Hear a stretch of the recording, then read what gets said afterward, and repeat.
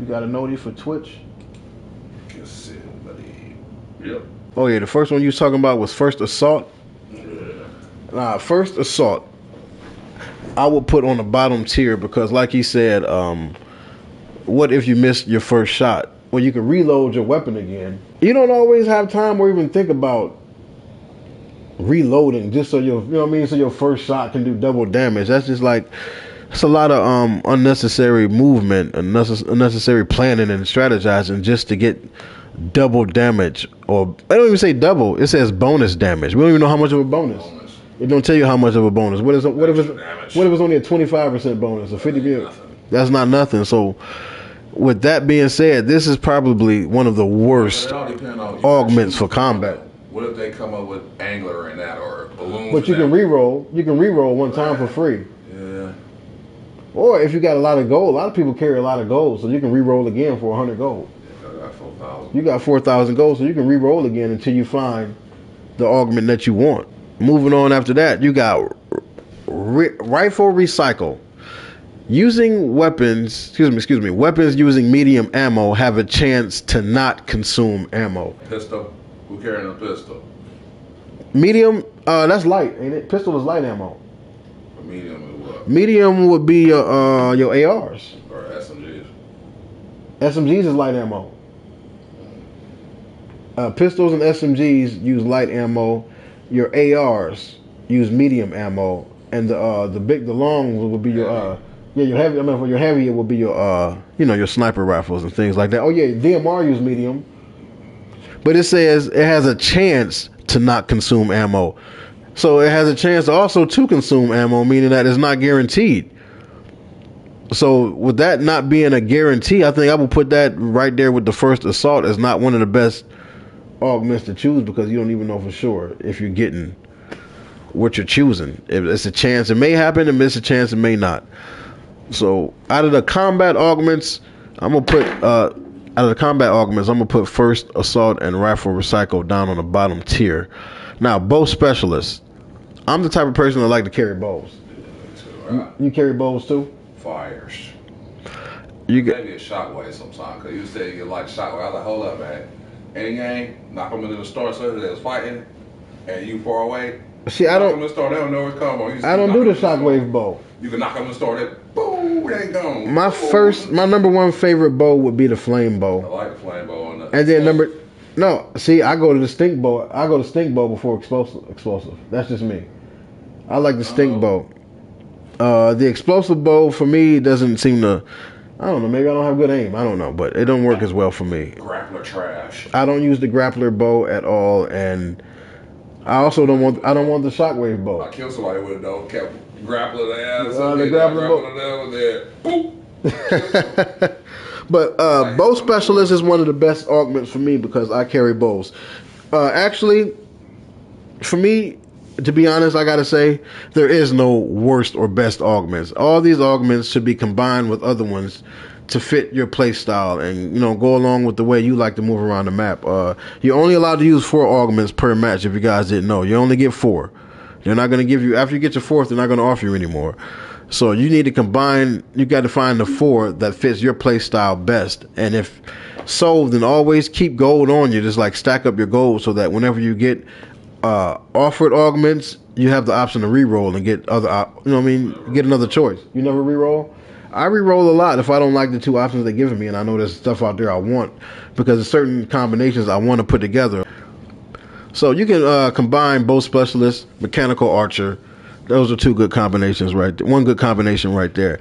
Now, here's one that's one of my favorites. Demolitions munitions. Objects you destroy have a chance to drop explosive. Excludes player-built structures. Now, all you got to do is break down fences, walls, crates, grill. It could be a dog house sitting there. Just break it up, and there's a chance. I say it's a 20% chance you're going to get some rockets or some grenades. That's why I like that augment, because I could roll around with 12 grenades.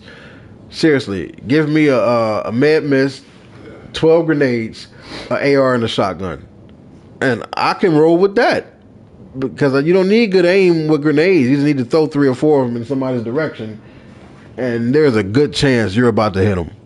For me, it happens more than it doesn't. So I like Demolition's munitions. And also, you'll see what we got here. Light fingers. Weapons using light ammo reload faster. Now, the same thing almost like the other one. Yeah, it's similar to another one. But this one I like to combine with pistol amp. Pistol amp means pistols have a greatly increased magazine size. Now, whenever you activate this augment, you should immediately reload your pistol because it's going to give you like an extra, I think, it's like an extra 10 to 8 rounds inside your clip now. I think before it holds 17, now it holds like 27 or 30 or something like that. But if you can... If you use pistols, I use pistols. That purple pistol is probably from like my second favorite gun in the game this season. Like a shotgun almost. Yeah, and it's rapid fire also. So if you have a pistol with a large magazine, and you know pistols already reload fast, so if you put light fingers on there, where they reloads even faster, and it has a larger clip, that's how you combine two augments that would like help you just breeze. I mean, like a battle will be so easy for you when I get light fingers and pistol amp together. That makes me want to just use the strongest pistol I can find, a purple or a gold pistol if I can get one, and I'm Gucci from there. Now, rushing reload. Sprinting will slowly reload your equipped shotgun. I tried to use this one and see if it works, but it never actually works for me. Or sometimes my shotgun is already full, so I don't even get a chance to see if that worked. But I got to tell you, that's not even worth it. That's not worth it because it's not hard to reload your shotgun without it. I can see if it was hard to reload your shotgun, but it's not hard to reload your shotgun, so why do I need a whole augment to help me do that? No, just your shotgun. Sprinting will slowly reload your equipped shotgun. That's what rushing reload does. I just got that. I don't even use all of them. I just got it just to fill out my thing. I only use certain ones. I like balloons. Even though I don't, but I do for any game. We're going to get to that. Now, the final combat augment is Tactical Armory, where it grants you a rare tactical AR and a combat shotgun. If I decide to use this augment, I only take this combat shotgun, rare tactical AR behind, unless I have no AR. If I have no AR, or you know what I mean, or I really needed a long range weapon, then I'll take it. But usually, I rather roll with any of the other ARs that are already in the game, without using that tactical AR because it's very hard to aim and it doesn't do much damage. Now, moving on to the game changer augments. There's only two, and I like both of them. There's only two, and I like both of them. One is Aerialist. Aerialist, it gives you the ability to deploy your glider, meaning that you're never stuck in a high area. No matter where you are, you can just jump, tap X, or no, actually not tap X. If you're on Xbox, it's tap A, or if you're on computer, it's tap whatever button you've assigned to it. But you can deploy your glider and land safely wherever you want to, no matter what. And also, if you're trying to get out of the storm, this is another great thing to help you glide, get out of the storm, and help you get back to the circle faster. Aerialist is a great augment to combine with soaring sprints. Actually, they have this in game changer augments, but this should be in mobility. That's where Aerialist it should be down here with mobility, because I combine that with soaring sprints, and that means with soaring sprints. So you're not speaking to the chat? No, probably not. Probably not.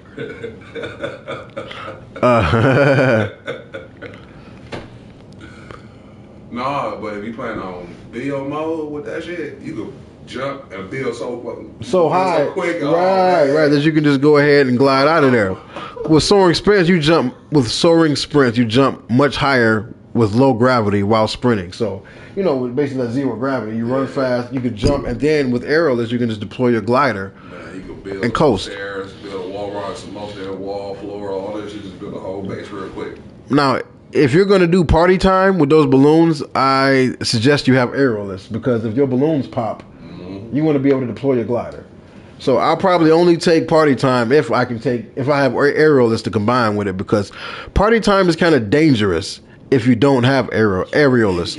Now, here is one of the augments I never ever choose. More parkour. Your energy regenerates briefly after mantling or hurdling. Briefly. Speed. All right, you use up all your energy, then you go like. Then you just hurdle something. Yeah, getting that back? Man, it's just not my thing. I don't know. Depending on what circle had somewhere with a lot of shit around. I mean, gates and fences and jump over. Considering you only get four augments per match. I don't want to use one on more parkour. I'm never going to use one on that. Until I knew that you only got 4, I probably would have tried it out. But now that I know that you only get 4, I'm not doing it. Supercharged. Vehicles you're inside do not consume fuel and have increased health. Now, this is a great augment to combine with Tricked Out. Let's say it's a match where you want to visit 6 named locations in a single match.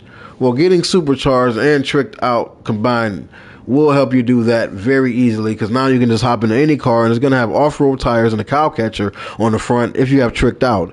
And with Supercharged, you won't consume any vehicle. No fuel. I mean, excuse me. You won't consume any. You won't consume any fuel. And your vehicle will have increased health, meaning you can probably take a lot. Petrol, gasoline. But it doesn't matter if your vehicle takes a lot of shots, because now you can just hop out and hop into another car and keep going. You have all the same amenities at your disposal in your next car, because you have these 2 augments activated. So going with Supercharged and Tricked Out together is also a great combination. Storm Mark. When the storm changes, ping the area to highlight nearby enemies for a short duration. Now, I wish it highlighted all the chest and ammo boxes too, but it will tell you if there's an enemy in your area whenever the storm marks. So I like that. I like it, and it does. That is a great in-game augment to have also, because sometimes at the end of a game you don't know where your enemy's hiding. Be a bush Wookiee, so yeah. Bush. So this is a great. I would consider this one of the better augments to use. Also, forecast. You can always see the next storm circle. This is good for solos, but even better for squads, so that everybody can be headed towards the same area in the same time. I mean, in solos, it's not as important to me, because everybody's gonna go. Huh? Everybody see that? I know that.